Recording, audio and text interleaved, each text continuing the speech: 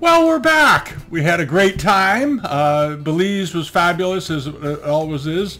And we enjoyed the sights very, very much. The weather was great. This is the resort we stayed at. It's called the Placencia. It's a very nice place, very well run on the southern part of the peninsula, pretty close to the town. This is the famous iguana tree there. There's about 9 iguanas that live in the tree. This one is kindly referred to by the employees as the big boy. And this was a very large iguana. He was about 5 or 6 feet long. He must have weighed 80 pounds. He was a beast. I don't think he ever left the tree. He was always hanging out there.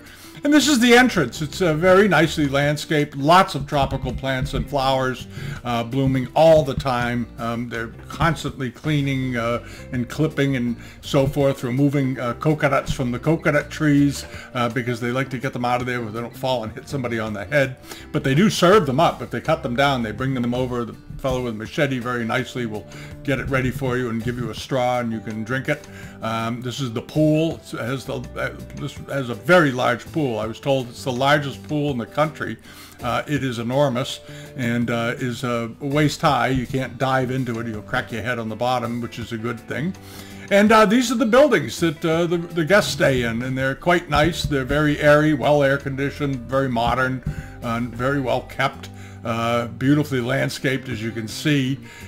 We stayed in the building further to the right. As you move here to the left, you're going back sort of towards the entrance to the property here. And this is the path that leads down to the water from the different rooms. The pool is on your right. And this is, again, just another view. This is the building on the left there is the one that we stayed in. This is where we were. And it was about all of a 20-second walk to the beach from what if you go out and go through between these buildings, you come out here. And this is where my wife and I spent a number of days doing nothing but swimming, reading books, and having a few cocktails and enjoying the scenery. The staff was fantastic, I must say also. This is the beach. Every night, every day, they rake it, they clean it. It's as smooth as silk.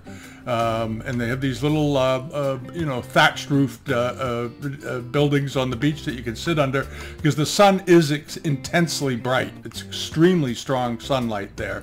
And you want to be protected. You're going to pick up a lot of color in a hurry if you lay out in that sun. About 15 minutes is all anybody should do on their first day there. And there's the rest of the beach. They had a marina and a pier, and these are some more of the rooms.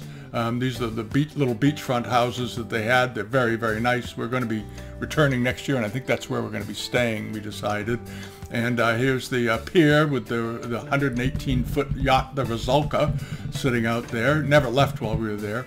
And while we were there, we toured a bit. We went down to Nimli Punit, which is a Mayan area that wasn't known until the 1970s. It was discovered.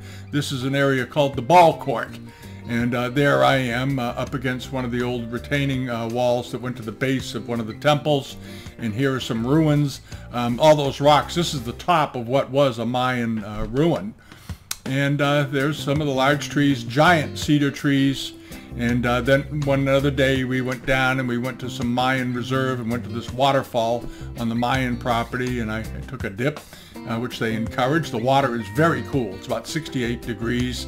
Absolutely lovely. No matter what, you go there and it cools your whole body off for the day. And then later we went down to this. This is a famous place in Belize, and it's the Spice Farm and Botanical Gardens. It's operated by a doctor, a retired doctor from America who was actually born and raised in India. And he came over and fell in love with Belize and built this botanical garden and spice farm. And they have all kinds of spices and herbs there. It's a beautiful property. All the buildings are made of cedar.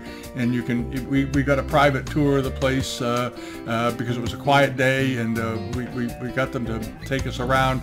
And it was absolutely fabulous. The flowers are beautiful. The smells, the scents, you got to taste all the spices that they grow, and they grow sugarcane. They have hundreds of acres of orange plants and so forth, and it was absolutely lovely. The whole country is just spectacularly beautiful as it was last time, and I feel very relaxed, very happy to have been there, and the food was also quite excellent. There were a number of very fine restaurants within a short distance of where we were staying, and the food at the resort was quite good as well. I shouldn't forget to say that.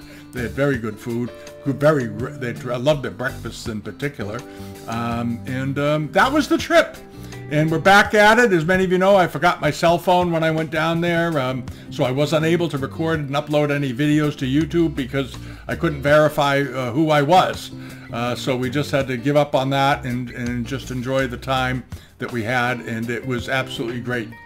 So now we're back, and all is well. So thanks for your patience. We'll be putting out some videos later this week, but I just wanted to quickly show you what we were doing down there and how it went. Okay, bye-bye. See you soon.